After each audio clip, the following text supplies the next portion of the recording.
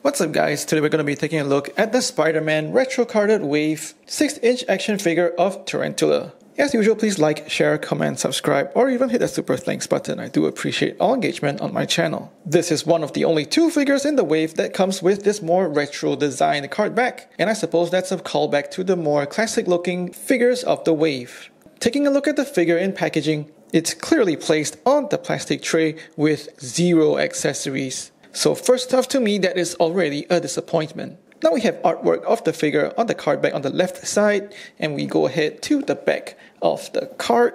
There's the same artwork of Tarantula over here, and once again a schematic of the figure. And this time that schematic also looks quite sad because there is no further instructions to use any of those non-existent accessories. And we have the description of the character over here, and finally product information at the bottom.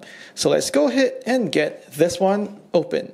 To open this figure, I simply slice that plastic tray off that retro card back so I can keep and store the card back easily. I'm not happy that Tarantula comes with zero accessories. He should have come with a couple of relaxed hands or some clawed hands. But I guess it's what it is, so let's jump into his sculpt. So Tarantula is given an update. Now he's ported onto the Sunfire or Deadpool body mold. Most of him is cast in a red plastic with black paint for the line work and that Tarantula logo on his torso. The new parts on him are obviously his head sculpt as well as his spiked feet. His head sculpt is decent. It's actually constructed from two pieces of plastic with the blue on top and the skin tone below. He's got white paint for his eyes. However, when you take a closer look, the consistency of the paint isn't great. The white doesn't seem to be applied thickly enough, and you can see a bit of the pooling of the paint at the bottom of his eyes as well, where the white paint actually looks thicker than the rest of his eyes. He's sculpted with a smirk, and that is brought out quite nicely by the digital printing, with black for his mustache and a little bit of his goatee, as well as some color for his lips. So this is a good expression for a villainous character. The back of his head, he's got those two straps that come out from his bandana, and they are fixed, so you can't really rotate or articulate them. Most of the rest of the figure is a red plastic, black paints for the stripes and the Tarantula logo, applied fairly cleanly. But there's one small thing that bugs me, which is how the legs on the back of the Tarantula don't actually line up when he's actually in his vanilla stance. It only lines up when you put him in a little bit of a bend forward, so that gives him a little hunch, which to me makes no sense. His fists are cast in a black plastic along with his boots.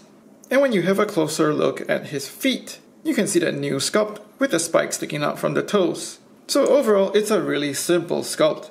The paint applications are fine except for that misalignment on his torso, and really just having no alternate head or other accessories just makes this figure as an entire package feel a little cheap. For his articulation, he's got a ball hinge at his head so you can spin it all the way around, getting minimal sideways wiggle, and he looks down that much as well as up. He's got butterfly joints at his shoulders, so he pulls them forward quite a good bit as well as backward. Pretty great. Swivel hinge at the shoulders so it spins 360 as well as coming out that much. Swivel at the bicep for 360 spin. Double hinged elbows with the pins still visible, and that's a bit distracting because the black pins stand out against the red of the rest of the arms. Swivel hinge at the wrist for 360 spin, articulating in and out. Mid torso hinge for forward bend as well as backward bend with a bit of clicking. Swivel at the waist for 360 spin, ball joints at the hips that go out that far, as well as forward and backward. And I just want to point out something that I noticed now as well. The plastic on his hips now appear to be the same softness and consistency as the other bits of plastic on the rest of the figure. I don't know why Hasbro has done this, but it's a change because usually the plastic used on those hip joints are the same hardness as the plastic that's used on his torso as well as his crotch piece. So with softer plastic used for the hip joints, you can probably heat these and pop them off more easily. Now he's got an upper thigh swivel for 360 spin, double hinged knees with those pins also still visible, but it has good range, calf swivel just above the boot for 360 spin, an ankle tilt that goes up that much and down, an ankle pivot that goes outwards as well as inwards. Tarantula is as posable as you'd expect because he's on a standard Marvel Legends body mold. He's a skilled hand-to-hand combatant, so he's also easy enough to pose in flying kicks. However, I do think the posability and playability is seriously limited without any other swappable hand options.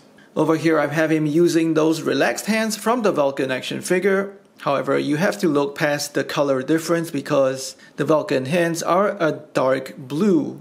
Another option is to pose him with the black clawed hands that came with the Disney Plus Killmonger figure. However, these clawed hands have a texture sculpted on them to reflect the pattern on the Marvel Cinematic Universe Black Panther suit.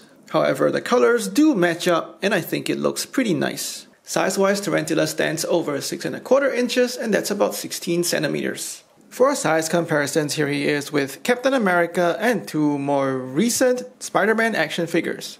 And here he is with Jackal, Kraven, Human Fly, and Rhino. And for comparisons with other lines, here he is with G.I. Joe Classified Series and some Star Wars Black Series. There's nothing surprising about the way Tarantula feels in hand, coming across as a zero-effort release because he comes without any accessories, yet sorely needs some alternate hands. Even the basics couldn't be done right with the misaligned logo on his torso. This ends up being a barely passable release by today's standards and doesn't feel worth the regular retail price. Please like and share this video, let me know what you think in the comments below, subscribe to my channel, or even hit the super thanks button. Thanks for watching, take care and stay safe.